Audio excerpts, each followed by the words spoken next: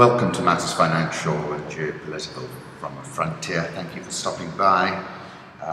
We've posted the interview with Apurva, we've posted the Mindspeak with St. Paul's and the Q&A session as well.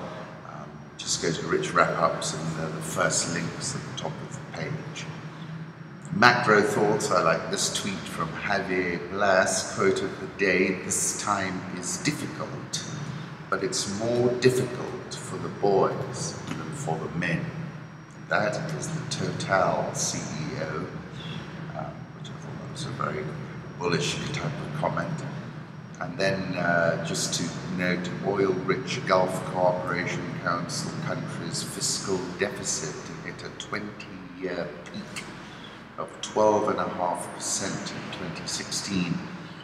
This is Moody's saying this. Home thoughts went back to Hunter S. Thompson. There is no way, the H, there is no honest way to explain it, because the only people who really know where it is are the ones who have gone over. The others, the living, are those who pushed their control as far as they felt they could handle it, and then pulled back or slowed down or did whatever they had to when it came time to choose between now and later. But the edge is still out there. NASA's Kepler telescope captured a brilliant flash of a supernova shockwave for the first time ever. Then I went to Albert Camus. In the depth of winter, I finally learned that within me there lay an invincible summer. And then Mother died today, or maybe yesterday. I can't be sure. L'étranger. The trigger gave, I felt the smooth underside of the butt, and there, in that noise, sharp and deafening at the same time, is where it all started. I shook off the sweat and the sun. I knew that I had shattered the harmony of the day, the exceptional silence of a beach where I'd been happy. Then I fired 4 more times the motionless body, where the bullets lodged without leaving a trace, and it was like knocking 4 quick times on the door of unhappiness. I like this photograph of an Indian student taking part in an event to celebrate the Holi festival in Calcutta. Looks happy, doesn't he? Political reflections, CCTV footage provided by Belgian police of the suspects, the sources, the Belgian Federal Police. There was a report yesterday that the main suspect in the Brussels attacks was caught, but then the story was subsequently retracted. Authorities said, it was said on Wednesday, had arrested the 24-year-old Najim Laachraoui, one of the 3 men filmed on closed-circuit TV wheeling baggage carts at the airport. Brothers Khalid and Brahim El-Bakraoui, residents of the Belgian capital, have also been identified as suicide bombers who blew themselves up at the airport and at a metro station.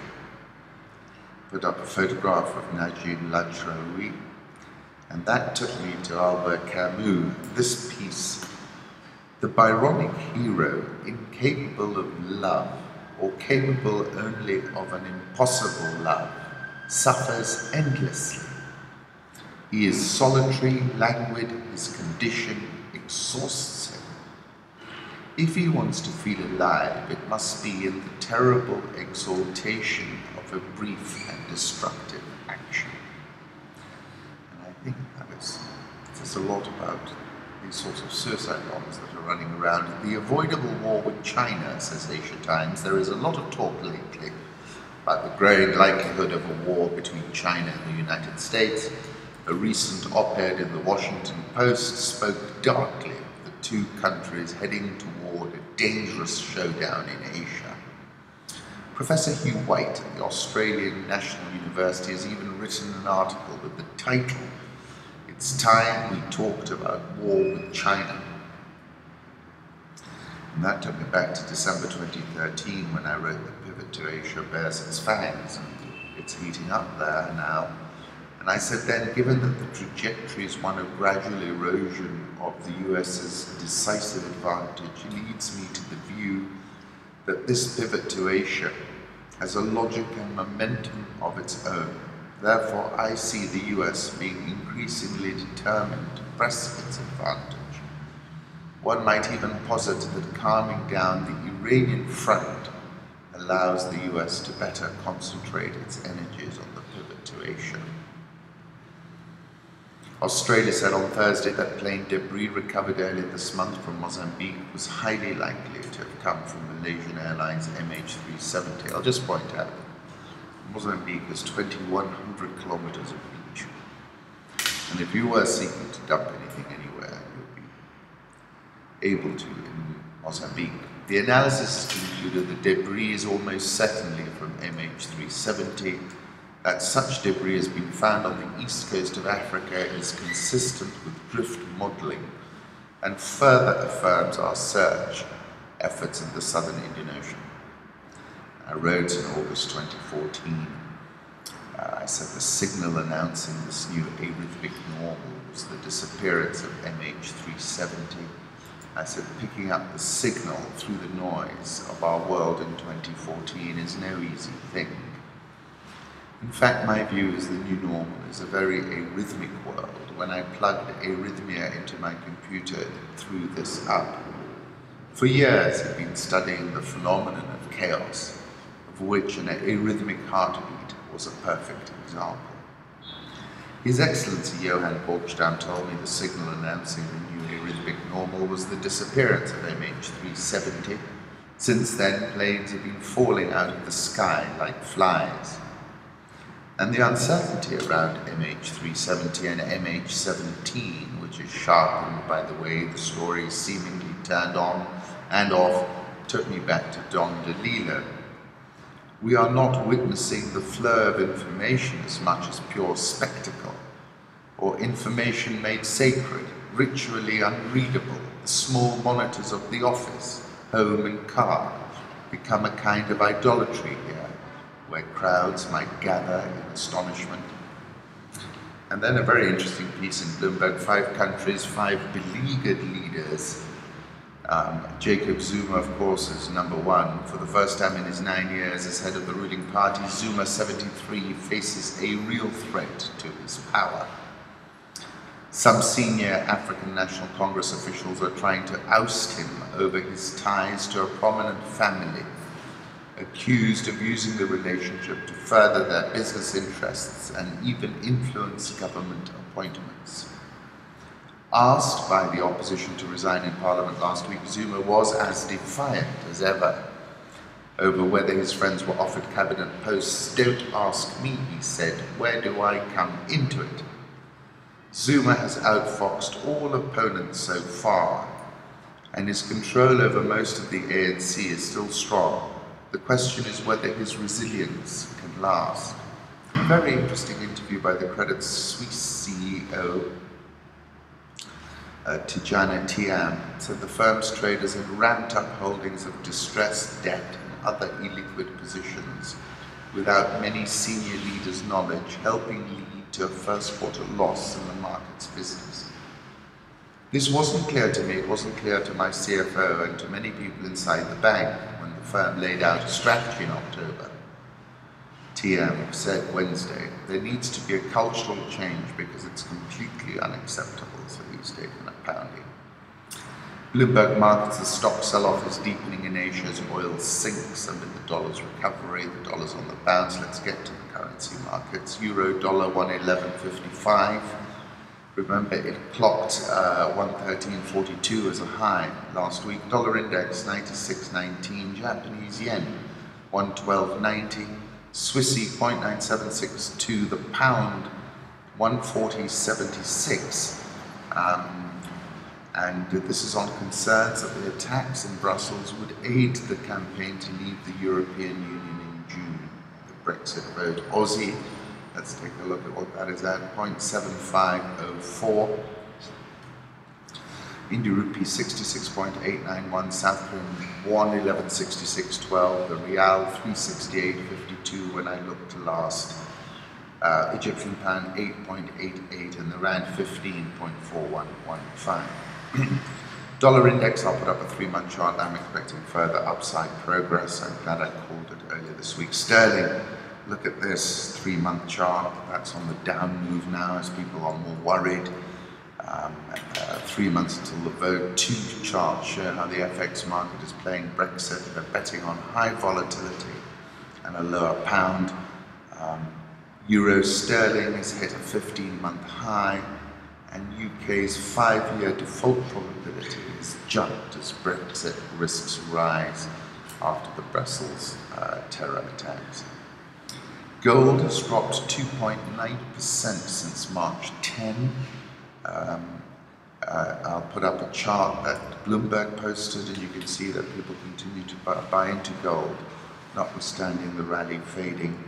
I'll put up another chart. I think 1250 is the key pivot. We're at 1216.25.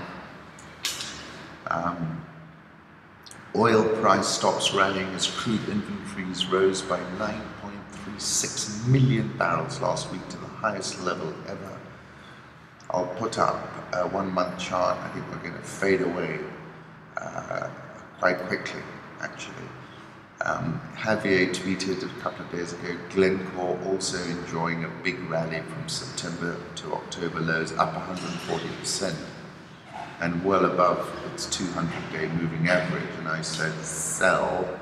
Standard Chartered is set to curb its $2 billion diamond exposure. Diamond prices, have a look at this chart, have not done that well of late. Global sugar shortage outlook raised by Green Pool on El Nino. A global shortage of sugar will be larger than previously expected in the next season as El Nino-induced droughts hurt crops in Asia, Green Pool commodity specialists said. Have a look at this global sugar futures rally, and probably got further to go. Let's move on to Africa. Congo's Denis Sassou Nguesso has secured 67% of votes in his bid to extend his 32-year-old rule.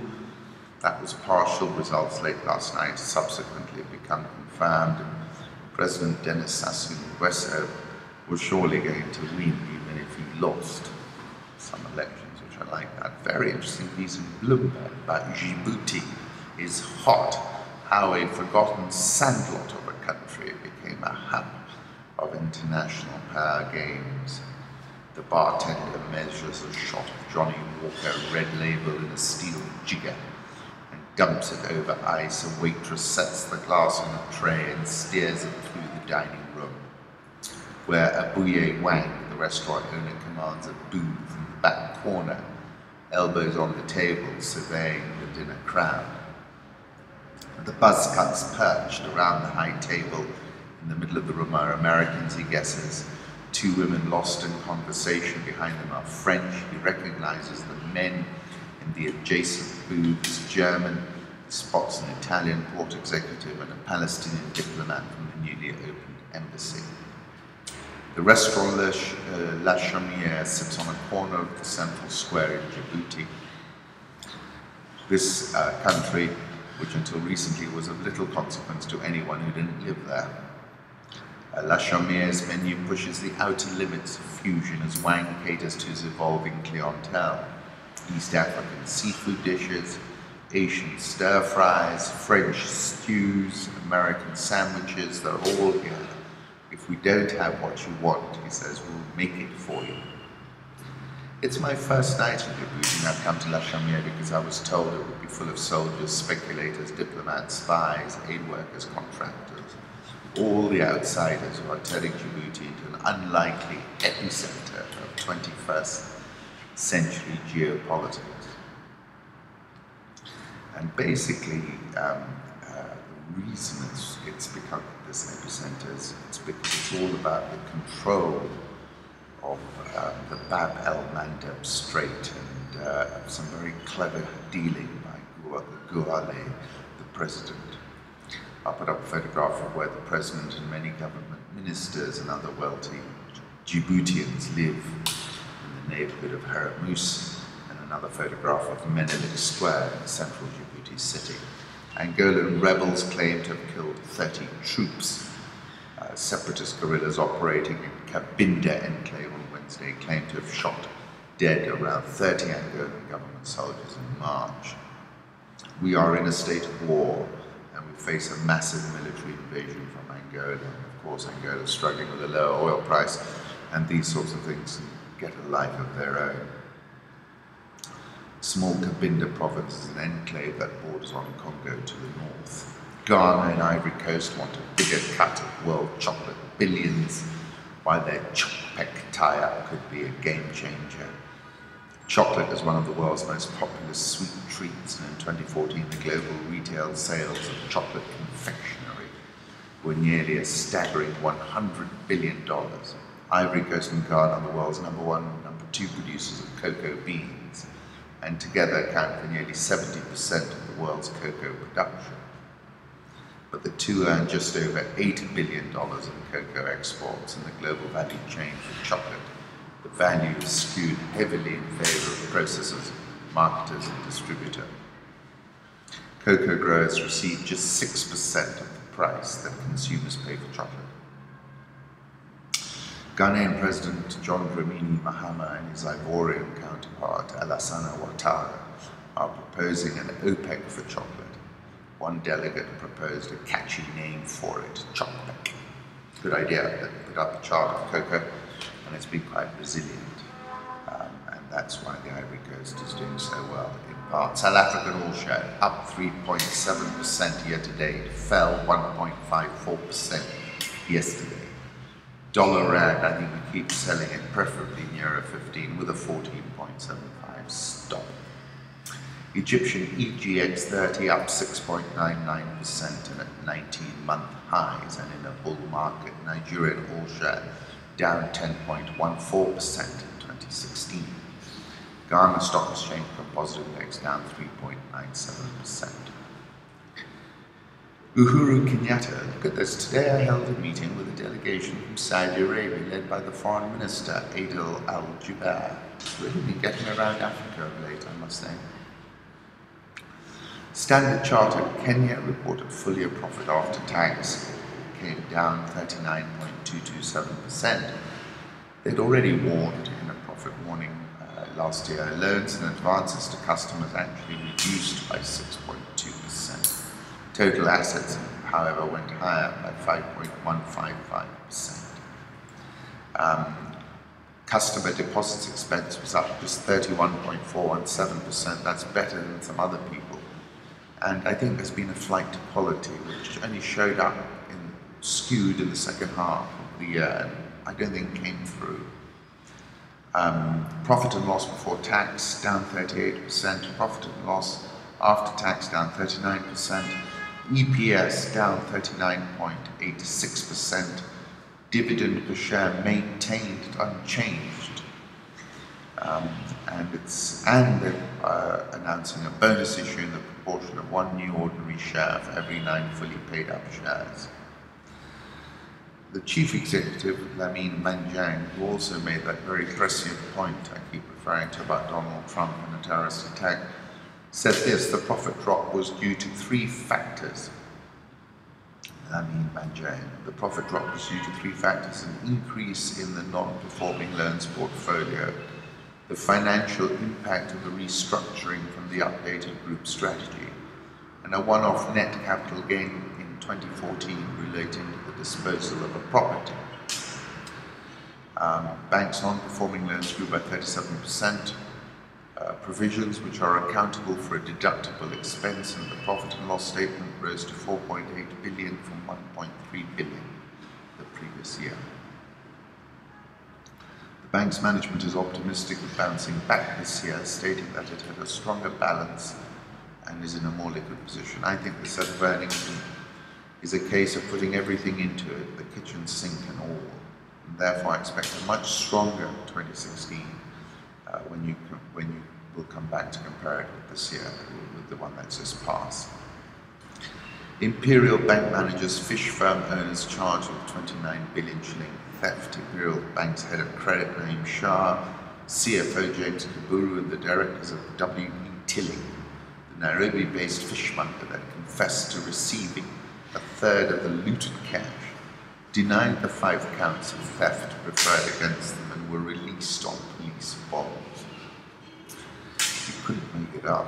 The accused were charged with the theft of 29 billion shillings from Imperial Bank, or more than 80% of the 34 billion the bank's former chief executive Abdul Malik Jan Mohammed said to Transcentury